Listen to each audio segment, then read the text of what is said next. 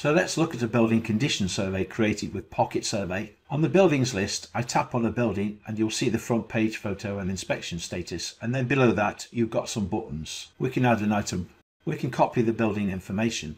There's a button to create the PDF inspection report and one to generate the PDF report. If we scroll down, you'll see which client this report belongs to. That is if you have multiple clients. You can turn off the clients feature in the app setup if you don't want to use it.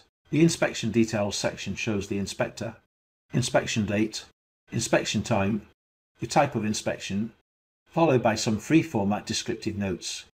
The building details section shows more information about the building.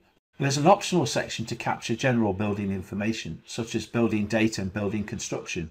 Of course, the most essential part of the report is the building items section.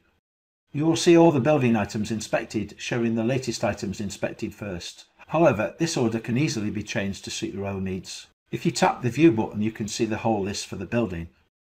You can add more building items using the Add button. Towards the end, you've got general building images such as floor plans, certificates, and any image you want to add to your report. If you want to make changes to the inspection, select the Edit button. Let's scroll back to the top of the building record. To create your PDF report, choose the Create PDF Report button, and when the report is ready, select the Open PDF Report button.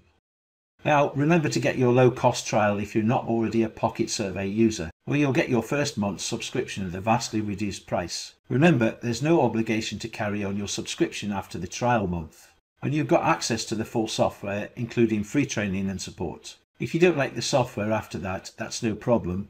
Just let us know and we won't bill you, and you can continue your search for a digital solution for your building condition surveys.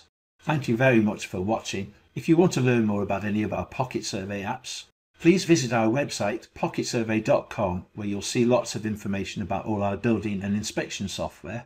So that's the PocketSurvey building condition software in a nutshell. I hope you enjoyed this demonstration. Bye for now and see you soon.